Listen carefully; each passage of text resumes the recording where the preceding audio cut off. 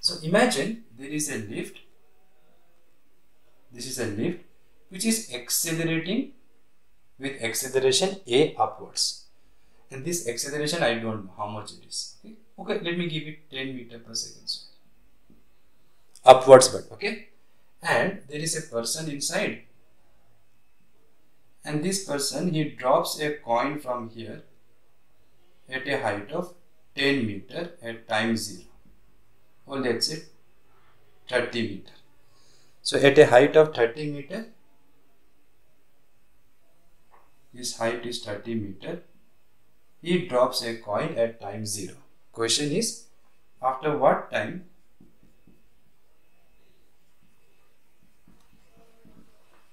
the coin hits the floor of the lift? So how do I find this time taken? Now you know that time taken is going to be same in all frame of reference. So it doesn't matter unless you do Einstein's relativity, but we are doing class 11 syllabus. So forget about Einstein's relativity right now. So we are only going to consider those velocities where the time taken is same for all frame of reference. So when they ask time, we can do this problem from either ground frame or we can do the problem from lift frame.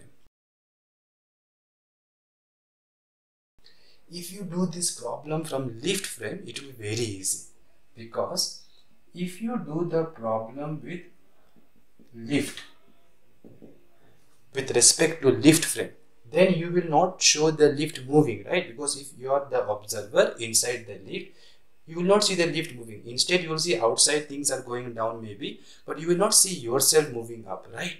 You will not see the lift going up. So in this frame, the lift will have no acceleration, so rest. However, everything now should be measured with respect to lift. So this person is not going to move. He will see the coin here at time 0, and when you release the coin reaches the floor after some time. So that time we want. So what is the displacement as seen by this person? Obviously, this person sees this much displacement, right? So that is 30. So relative displacement is 30 meter. R means I am doing with respect to lift. Okay, so it is relative. It is not the displacement with respect to ground. Now what is the initial velocity? Since the coin is dropped in his frame, so when he will see the coin, it is at rest, right? Initially. So initial relative velocity is 0. What about acceleration of the coin with respect to lift? Be careful about this. The formula for this is acceleration of coin with respect to ground, right? Minus acceleration of lift. Now this is formula. While substituting, we have to be careful with direction. Since coin is falling freely, there is no contact with anything. Coin's acceleration from ground frame will be g only, free fall, right? So this will be plus 10 because I am taking down positive when body comes down.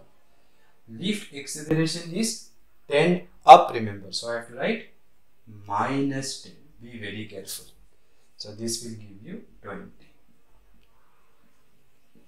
So after knowing the displacement, initial velocity, acceleration, we can find time taken by using the formula S equal to ut plus half at square. But since we are applying this formula with respect to lift, everywhere we have to understand it is relative quantities. So what is the relative displacement? 30. Relative initial velocity 0. Acceleration relative is 20 into t square. So 2 tens are, so t square will be 30 by 10. So t will be root 3 seconds. So that would be the answer, right? Now suppose same problem we want to do from ground frame and not from the lift frame. Then how will we approach? Well, from ground frame, you have to show the lift also moving, remember. So at time 0, let us say this is the lift and the person has dropped the coin at this point of time here. It is still at his hand till now. Now, after time t, when the coin reaches the floor, remember the lift is going up, so the lift may reach somewhere here. Isn't it? The man will be here, but the coin will be on the floor now. So now if you look carefully, when you see from the ground, after time t, the displacement of the coin is this much. This is the displacement of coin. And the lift itself has moved up, and when something moves 2 meter up, every part moves 2 meter, right? So this bottom part of the lift has moved some distance, which is the displacement of the lift. And this was the height from where the person dropped the ball, right, from the floor of the lift. So now how will you connect these displacements? So S of the lift must be this height plus S of the coin. Now what is the velocity of the lift at this moment? I don't know, let us assume U. So at t0, remember the coin was still on his hand, right? So at that point, coin also will have that velocity only, okay? So displacement of lift will be initial velocity into t plus half into a of the lift t square equal to h plus displacement of coin. Coin also has same initial velocity as the lift because till that point they were together, right? So u into t, but now coin has acceleration g down.